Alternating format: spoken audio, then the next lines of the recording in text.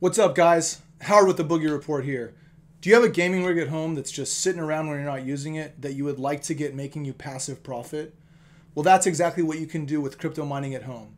It's fast to set up, it's really easy to get going, and you can have your GPU make you passive profit in the background while you're not doing anything.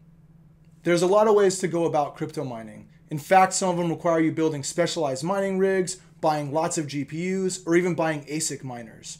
Today, we're not going to talk about any of that. We're going to focus on how you, in the quickest way possible, can get your home gaming rig up and running, mining cryptocurrency, and making profit. At the end of the day, we're not talking about getting rich here. We're talking about using your GPU and your gaming rig to make you some money when you're not doing anything. It's also a good way to get exposed and involved in cryptocurrency mining so you can start to learn more about what's going on here. If there's interest, we can cover a lot more of the complex stuff going on, including building miners, building out farms, and all the other fun stuff that goes into mining cryptocurrency. So let's get started. Okay, so the platform that we're going to use is called NiceHash. We chose this because it's easy. There's other platforms, there's individual miners. If you're specifically mining a specific coin or spec mining, you're going to want to use individual miners. We can talk about all that in other videos, but for the ease of getting started, we're going to use NiceHash. It's really simple for anyone to just jump in, use their gaming rig, download a piece of software, build an account, and boom, you're making profit mining. So the first thing that you might want to do is check your profits. This is unnecessary. You can skip this step if you want to just go ahead and get started, but I think it's pretty cool. You can come in here, auto detect your hardware. You click this button right here, and what you're going to do is you're going to download a little program that's going to go in and it's going to see what your GPU and CPU are. From there, it's going to give you just kind of a guesstimate of what your profitability is going to be. I'm not going to download that on this video. It's easy to do if you want to. What we're going to do is go through the actual getting started process. So if you don't have an account already, come over here, create an account. It's pretty easy and it's pretty self-explanatory. So as you can see, I've been mining for a couple of days, nothing crazy, but you can go in here and kind of see all the different things you need to know about it when you're mining. For right now, we're just going to focus on getting up and running, downloading a miner, and actually getting mining. So come over here to the mining tab. You're going to click over here where it says download miner or add ASIC. Now, I recommend going with NiceHash Quick Miner if you have an NVIDIA card. If you don't have an NVIDIA card, you're going to have to use NiceHash Miner. NiceHash Quick Miner is their own software. NiceHash Miner is going to aggregate different miners together. Quick Miner is just a little bit faster and easier. Again, there's not a huge functional difference in terms of profitability or anything like that. You're going to go through this whole page, really simple. Your computer may give you a warning that this is a virus if you're working on Windows. It isn't always. In fact, when I ran through the testing to get this set up, it didn't give me any problems. But if it does, you're going to have to make an exclusion in Windows Defender. You can click this here and it actually walks you through how to do it. Really, really simple, but I didn't have any issues with it. Come down here, click this, download the installer, boom, you're good to go. So one thing it's going to ask you for when you're getting started is your mining address. Now where you find this is if you go to the mining tab, you come over to here where it says mining address, you click it and you just copy. This will copy it straight to your clipboard and you can load it into the miner when you're setting it up. Okay, so once you get it downloaded, there's some settings that you can configure. Most of this stuff, the way it's set up automatically is good to go. Language, English, give your rig a name. Not a big deal if you're just doing an at-home gaming rig as a miner. This becomes more important when you start using different rigs, and we can kind of talk about that, but for now, don't need to worry about that. Auto start. I don't have this on my home computer as an auto start just because I do video editing on this computer and other things. But if you're just gaming and doing that, you may want a quick auto start. Error handling, restart excavator is pretty good as a standard.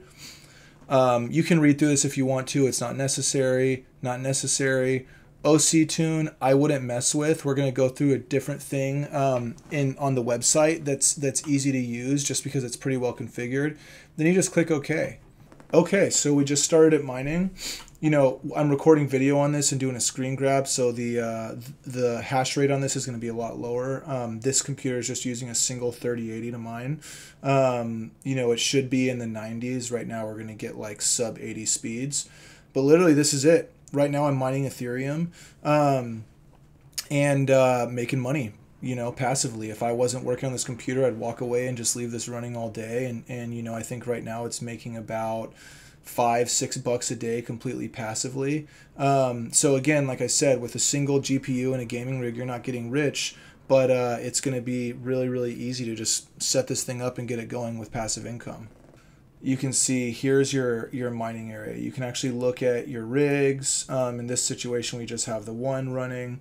You know, I mentioned the overclocking briefly earlier. So if you come over to here where you see this button that says medium, you can actually set up different mining speeds. Excuse me, you gotta click the drop down. So open this up, click on your rig name, then it'll drop down to here, and you can actually choose what overclock setting you want.